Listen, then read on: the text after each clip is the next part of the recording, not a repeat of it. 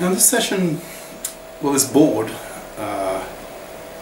I think you'll find that the level, the abstraction level, goes up a bit, and that reminds me of the experience I had. I've taught this course as I've said earlier in earlier sessions.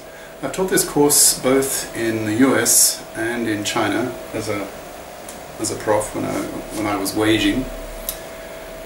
And in the US it was strictly a master's class, and I didn't have any dropouts, and that's not surprising, it was a master's class. But in China, my dean, I think against my advice, insisted that I make it a mixed bachelor-master's class. And I used a different text, but it was pretty much the same level of abstraction, very pure math type format, with theorem statements and proofs and so forth, very, very pure math. And I must have had a quarter, I guess, of the bachelor students drop out. And they'd leave me notes, or they'd come up to me and say, Prof, it's just too hard. I don't understand it. And they would drop out. So as you'll see, as this the abstraction level increases, it becomes, if you're accustomed to pure mathematics and that level of abstraction, then you'll feel quite at home, because it's very similar. If you don't like pure math because of the abstraction level, then well, you vote with your own feet. Right? You may find this course becoming too pure math-like for your tastes, for your interests. So you may not like it. So be warned. Now I can imagine another portion of you, perhaps, impatient for me to get to the higher stuff, so that you can learn what you really want to learn, which is more the graduate level pure math and math physics, which is what I'm really supposed to be doing. I'm still all these courses I'm giving at undergrad level are just preparatory. So I feel myself I haven't yet opened my wings, so to speak. Okay, so now with that said, a kind of warning in some ways, challenge in others.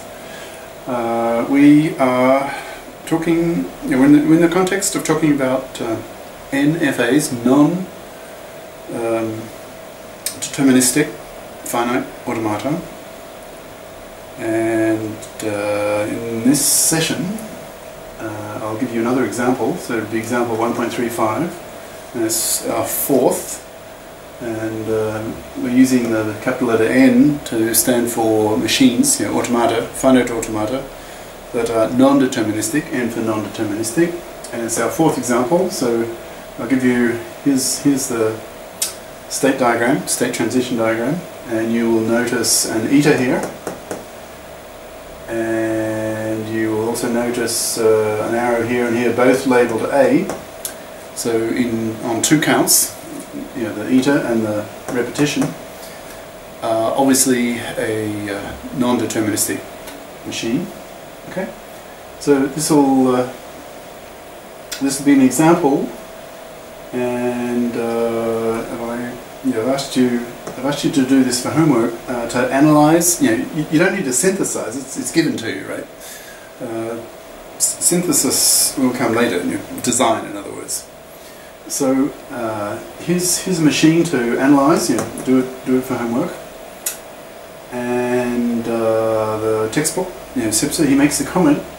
This machine, the N4, in other words, this thing, it'll get used later.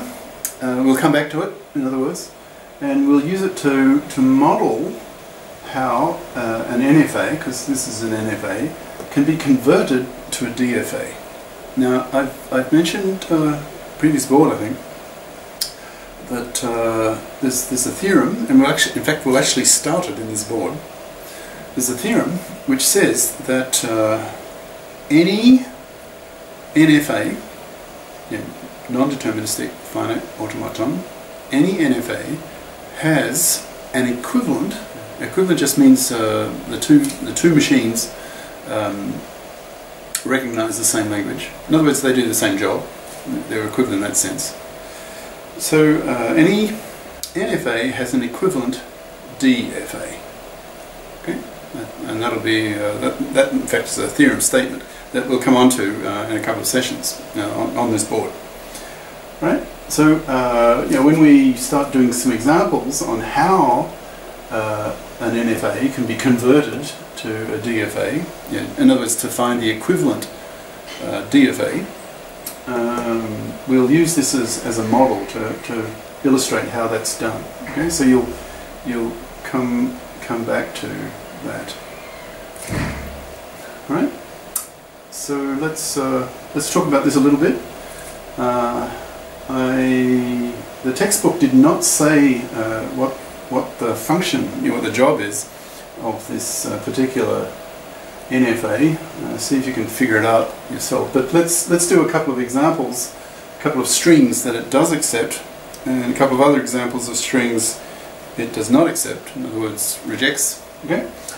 So now notice the eta, and notice there are two exit arrows, two transitions here, both from the same state, and both labelled with the same input symbol. In this case, A. Alright, so the alphabet is just AB, right? So it's a binary alphabet, not 1 in this case, just AB. Not that there's any difference. Okay. Now here's some examples of strings that it accepts. Let's analyze that a little bit. Okay, so if the null string goes in, so the no transition, it just stays in Q1. That's an accept state, right? Because of the two bars. So that's accepted. Okay, A goes in. Now, why is that an accept state? Well, look, you've got an eta here, right? So you start in Q1. Now, without reading, remember, E is tricky. Eta is tricky.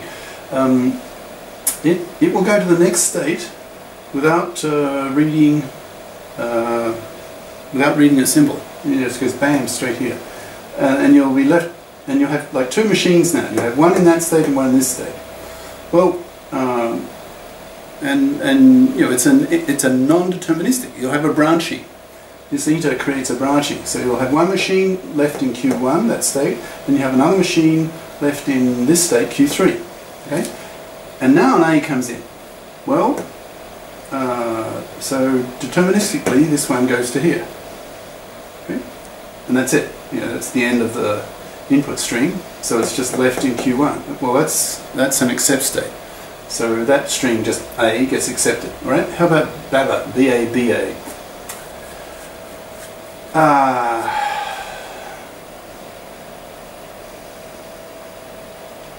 Okay. B, A, or A. Okay. Well, you need to draw out the whole thing. It gets a bit tedious. But I'm just sort of doing it verbally now. So why is BABA accepted? Now, see, I only need to find one path that ends up accept. Then the whole NFA accepts. Okay, so I only need to find one path that works. All right. So why does BABA work? Why is that string accepted? Okay. So B, A, B, A. Okay, I found one part, that works. Okay, bar, B-A-A. B, A-A. That works. Alright, now why does B not work?